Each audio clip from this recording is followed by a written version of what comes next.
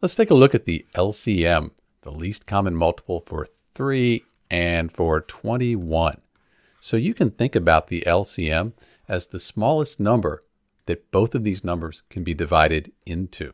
So to do that, what we do is we find the multiples of 3 and 21, look at the ones in common, and then we just choose the smallest one that's in common. I like to start with the bigger number. That usually works better. So we know that 1 times 21 is 21. 2 times 21 would be 42, but I don't need to go any further because I know 3 goes into 21. So let's write the factors for 3, and instead of multiplication, I'm just going to add 3 together. 3 plus 3 is 6, 6 plus 3 is 9, 9 plus 3 is 12, 12 plus 3 is 15, 15 plus 3 is 18, and 18 plus 3 is 21, and there it is. This is the one that's in common. So you can multiply to find them, or you can just add them to find them. Either way works.